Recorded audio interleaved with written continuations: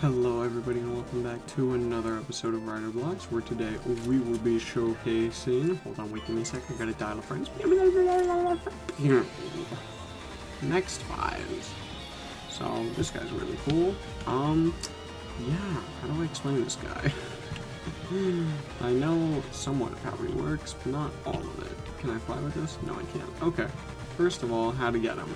So, he's not hard to get, it's just people are, like, it's kind of difficult. So it's not hard, it's just confusing, because he needs smart serum, and the way to get that is you can beat up the smart enemies to get these briefcases and exchange those for smart serum, or you can beat up the undead for smart serum. And beating the undead is a lot easier because that's a 50% drop rate from common, right? But that's the thing, it's 50% for common. And if you're in a private server, you don't get common drops, so people will think weird. Am I, like, what is happening to my character? Is he supposed to move like this? Anyway, so you need, is it 12 or 32? I think it's 12, I want to say right now. Once you get 12 smart serum, you can go over here and you can talk to this dude, and he will be like, hey, you got my smart serum and level 85s, and you'll be like, of course I got your level 85s and 12 smart serum, bro. He'll be like, fantastic. And yeah, okay, yeah, there's 12 smart serum, and he'll give you next 5 fours, and yep, that's all it is. It's just confusing because it'll be like, Tusk, 50% drop rate for the smart serum. It's common, so make sure you're not on a private server. That's all it really is. Make sure you're not on a private server. So, let's go ahead and start this up. Where are the smart boys? There they are. Well, they're the undead boys right here. These guys, beat them up, 50% chance. W. Not you. Other W. Anyway. So, first of all, M1s, what do we got? We got punchies. Okay. M2, we got a little punch down. This one's really fun because you can mash this. I mean, like, mash it. It takes stamina, but if you hit them, it just comes back. And you just spam this. And the stun, too. Just really just womp, womp. Oh, and if they hit you, you don't even fly up, so you don't have to deal about that. That's fun.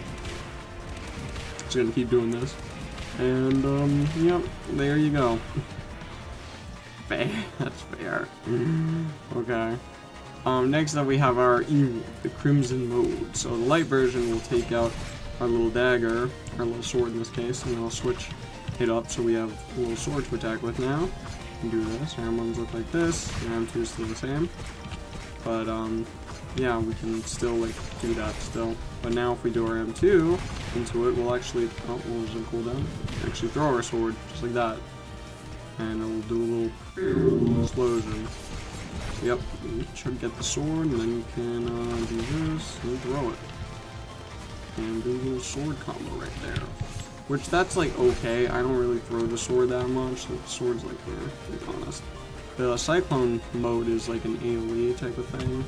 It's just like, yeah, it summons the things that Faiz usually uses to like beat the enemies up. Like when he does his exceed charge kick, like that. I guess summon all these and they'll home in on the nearest enemy and beat them up.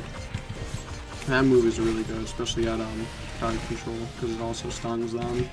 So that move's pretty decent, and also just like the fact that it does so many multi-hits makes it really good too. So I like that. And what I don't like right now is the freaking gear I have on now, because I can't do any damage. Oh my god! Okay, it's happening! Everybody stay calm! What's the procedure, everyone? What's the procedure? Stay calm! Wait! Everybody calm down! Makes me sad. So, you know, that's good. I'm a weak boy. Yeah, even weaker than normal. But after that, I believe we just have summon. Yeah, summon. So summon mode is just kind of like, you can summon someone. So who do we got? We got this little guy, who will just like show up and shoot our target, and wherever he's looking, he will fire. So he doesn't last that long now, so he's kind of eh.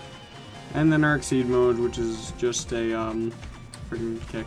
That's all it is. It's just boop, boop. We do little slashes, just like that. Oh, W's in the way now.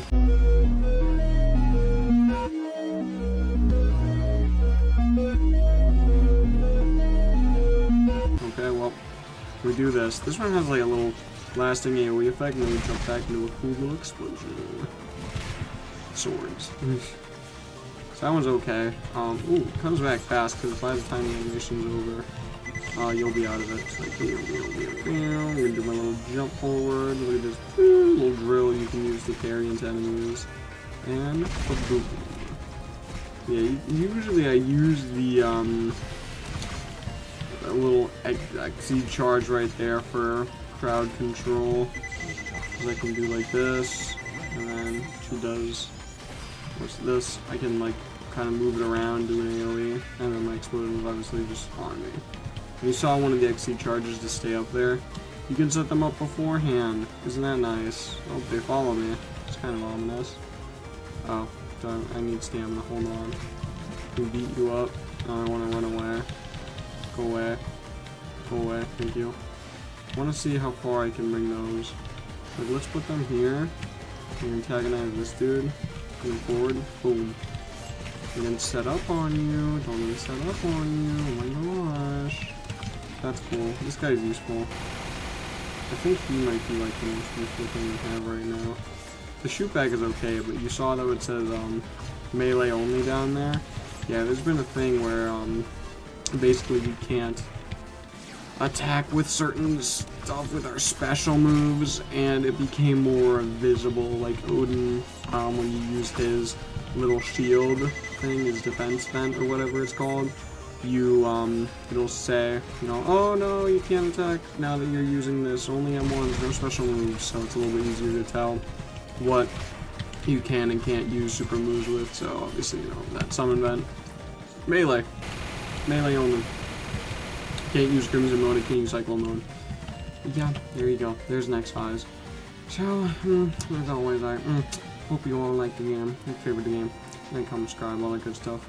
As always, I will see you all in the next video. Yes, quite.